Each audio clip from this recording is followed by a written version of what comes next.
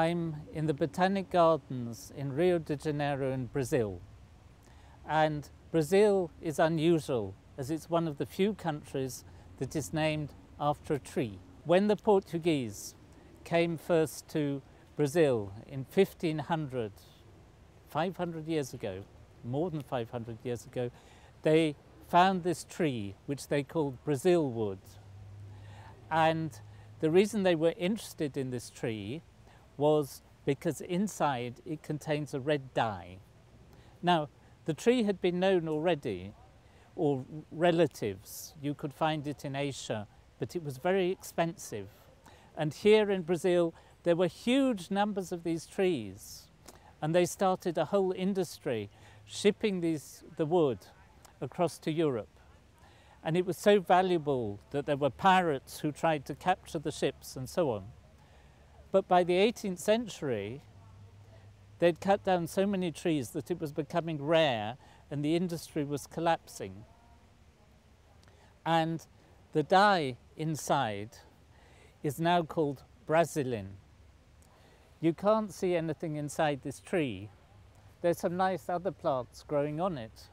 Looks really quite decorative. But if we go over here, I found another tree where you can see inside. I'm not sure whether this is natural or whether it just grew like this, but you can see here the red colour. To get it out, they used to grind the tree up essentially to make sawdust, and then after that it was extracted, often with an inorganic salt like alum, which is a mixed aluminium salt with another metal.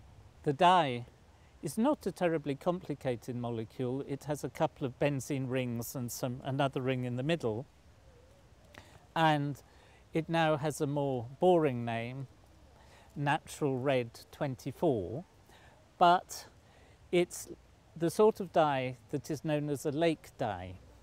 What that means is that when you dye cloth, it doesn't react with the fibre, but you have to use some sort of inorganic material which precipitates and the dye is absorbed on the surface. These are the sort of dyes which when you wash the clothes, the colour sometimes comes out. And depending on the chemical you use to precipitate it, so the colour changes slightly, so it could be red or a bit purple. But I think that originally one of the major uses was to dye velvet.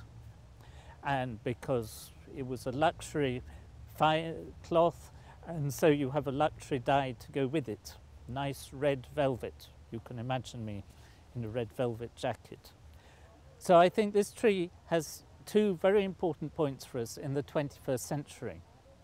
It makes a valuable product, this dye, but there isn't enough trees to make dye to satisfy the demand.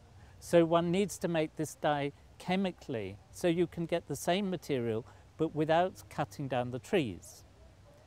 The trees are now quite well preserved. You have to get special permission to cut one down, and here it is like in a museum in the Botanic Gardens. But there's another problem, that the wood from this tree is very good for making the bows of violins. So you imagine me playing a violin with a bow made of this wood.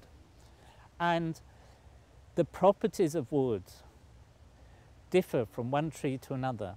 And we still don't really understand how to make materials that have the same properties as some woods. So what this tree reminds us is that there's still a lot for chemists to learn how to make materials with the properties we want. But it's still a very nice tree as well.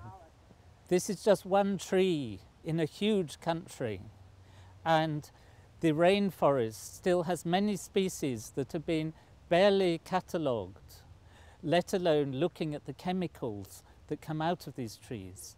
And it's very important before all the trees are cut down that we find out what the chemicals are, because they could be so valuable as pharmaceuticals or as new dyes or molecules with new properties. And in fact, I'm already understanding that much of Brazilian chemistry, the chemistry done by chemists here in Brazil, is focused on looking and understanding these natural products that come from this huge richness of plants that grow in this country.